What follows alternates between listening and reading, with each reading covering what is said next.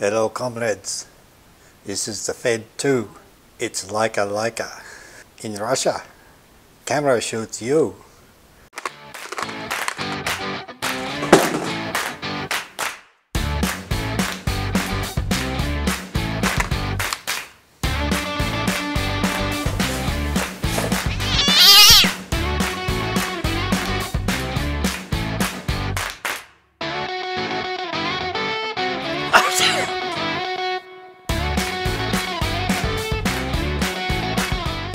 Today we're looking at a Russian rangefinder camera. This is a Fed 2, or more specifically a Fed 2E, but we'll get to that. Basically these Russian cameras are copies of Leica. Now of course there's some changes. They're not quite as refined in the machining and all that sort of stuff as the Leicas are, but this is a rebranded Leica. Now all you Leica fanboys are going to howl the house down. I don't care. These were slightly rougher than the Leicas, but it's more than just a copy. So the Fed 2 is an early Fed, a copy of an early Leica. Most Fed 2s look different from this. They've got the early Barnack Leica top on them that's all stepped and everything looks like a battleship basically. Whereas this one is nice and clean and flat, more modern Leica look. That's because at the end of the Fed 2 run, they started using the bodies of the Fed 3 with the Fed 2 internals. So this is the Fed 2E. It's sort of a hybrid. There's not as many around as the other Fed 2s. It's basically Fed 2 internals in a Fed 3 body. Still stamped though as Fed 2. So that's why this one looks a lot different than the other Fed 2s around. So anyway, I'm going to test this, take it out for a bit of a spin, kick the wheels, stick a film in it and see what happens. Okay, I've got some Ilford XP2 Super 400 ASA black and white film using my Fed 2E. Underneath you've got these lugs, flip up, turn around.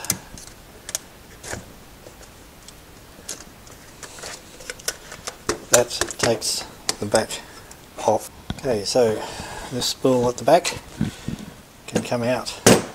You then have this sort of clip on it where you catch the film in. You have to slide the film in just behind that, like so, and that can then catch and hold the film. Then you put the whole lot back in the camera. Give yourself a bit of slack. Slide that back in. Do some winding. Make sure it catches. That back is now ready to put back on. Now it slides up simply like that. Make sure it's also caught up at the front there as well, and then turn these two around again. Film is loaded, wind it on. Now the film counter is manual. It doesn't set automatically to 0 or anything, so you have to find the 0 point, wind it up with the arrow mark at the front, and then you know you're on 0. Setting your shutter speed, which is here, you have to set that after you cock the shutter. So make sure the shutter is cocked, ready for firing, before you change your shutter speed. Otherwise you might break something in the mechanism. And when you buy this thing second hand, you have to hope that all the previous owners have been very careful with that. Anyway, there it is, locked and loaded. Now on my Fed 2 I have the Russian Interstar N61 lens. It's a 53mm f2.8. Okay, so the plan is, got black and white loaded up in this Fed 2. Gonna jump on my bike, go into town, start taking photos. Strap it all up.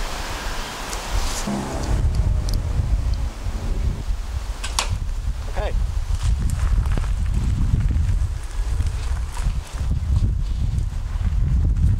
Alright, so I'm at the rotunda in middle of Mount Evelyn. It's the back of the library there, community room. This is the Warburton Trail going through the town. Used to be the railway line until it got decommissioned and now everybody wants a train back, but too bad.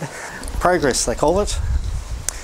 Start by taking some shots around town just of some of the buildings and that here. Now this thing has no light meter, so what am I going to do? Well, I got an app. So yeah, there's lots of these apps around. I'm not going to recommend one over the other.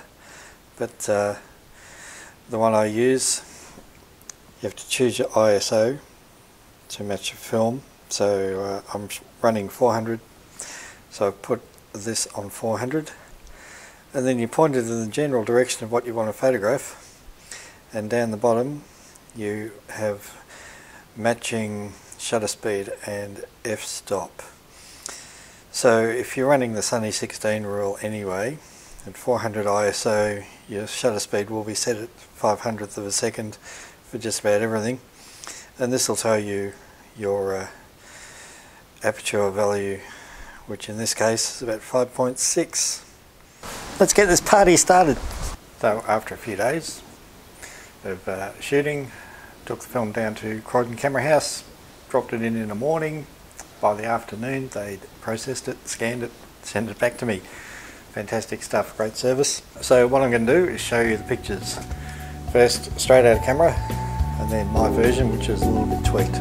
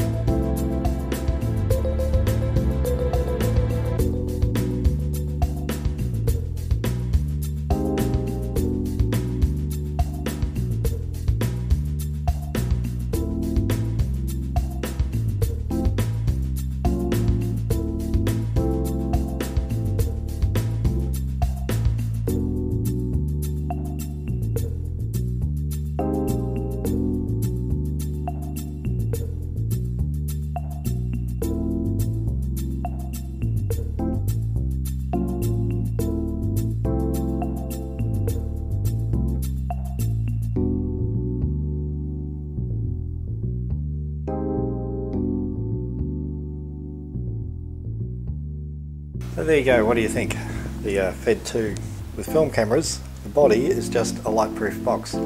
That's all that's really required of it, unless it has something like your shutter speeds built into it. So long as those things work, the body is just a light-proof box. The heavy lifting is done by the lens. The quality of your images, the sharpness, the contrast, all that sort of stuff is the lens at work, not the box. Don't be worried too much about the name on the box. Check out a good lens. The box itself, you have to like it, I suppose, so form and function. Pick something that you enjoy holding and using. Might be the size, the weight, the shape, the design. What feels good in your hands and makes you want to go out and use it. That's the right camera for you. Okay, it doesn't matter what name is on the front. How it feels in your hands. That's the important thing.